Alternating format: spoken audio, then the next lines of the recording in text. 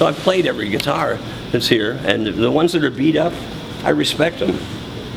Because they're works of art, you know. I could never do any of that, but just, hey Brian, if you have it, just that section. It's on one of those iPads, we just have a power. All right, just because it's cool. Here's Jack Douglas talking about how he met me, and we worked, because he produced the Double Fantasy album, and he asked me, and I played, and met John Lennon, and then it was really, we talked about guitars. It was the day my son Dax was born, and the only time I was not in the hospital seeing my kids born was I got a hall pass for working with John Lennon. And if it were McCartney, fuck him.